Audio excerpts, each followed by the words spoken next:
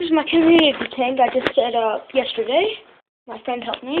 We've got a male and a female fiddler crab, and 4 rosy reds, which are currently in there.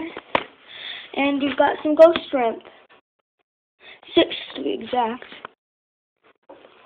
I see one. I see 3 over here. I see one over The crab might have ate them. It's not really a community tank because the crabs will eventually eat the ghost shrimp. There's a crab.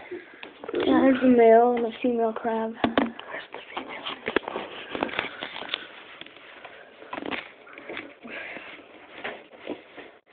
There we go.